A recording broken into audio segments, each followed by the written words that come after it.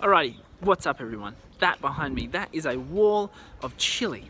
I'm in a town called Espelette in the French countryside in Basque region, that's the southwest of France. I'm going to walk around the corner and basically this town is famous for Espelette chilies.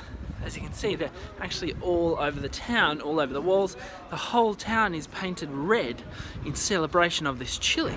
So I thought I'd shoot this video just to show you guys how cool this place is and to talk about this is the only place in the world where you can actually get authentic Espelette chilies. Now they're actually really big, thick chilies. I'll go and see if I can find some.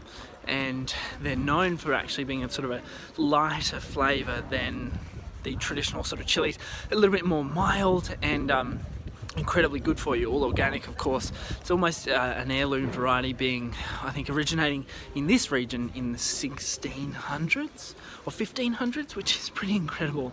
The word on the street is that only 10 farmers in the area actually know how to grow this chili, this particular chili. So I'm just finding some now. When we talk about chilies, we talk about them and spices being used as medicines, really, as condiments to actually assist in keeping our gastrointestinal tract healthy and keeping our immune system turned on. That's really what these chilies are, or chilies themselves are actually known for. When we talk about gut health, for instance, we know that chilies are very good at actually clearing out things, clearing out bugs, certain bad bugs, pathogenic bacteria and whatnot from our digestive tract as well. I found some big chilies, so let's come and have a look. Just look how massive they are.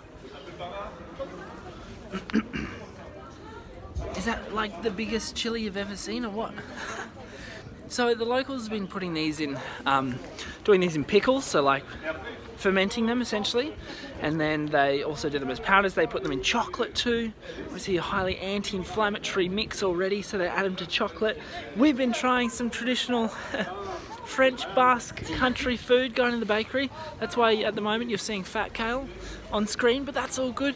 And of course, hey, this video is a one-shotter. Now I know you would have noticed because obviously my computer and everything got stolen in Portugal, so I'm just experimenting. How's that wall of chilies? I'm just experimenting with a one-shotter upload to YouTube. So if you have enjoyed this video, make sure you go and check out my others. A lot of them are much more edited than this, a little bit more sculpted. This one's sort of off the cuff, and I couldn't really miss showing you guys this incredible little town. It's called Espelette, and it's in Basque Country in the southwest of France. Very worth going to, adding to the bucket list. Make sure you get some chilies into the diet. Very, very good for gut health. Hey guys, I'll see you very soon. Make sure you subscribe to the channel, like the video, and let me know what else I should do here in France. Love this place.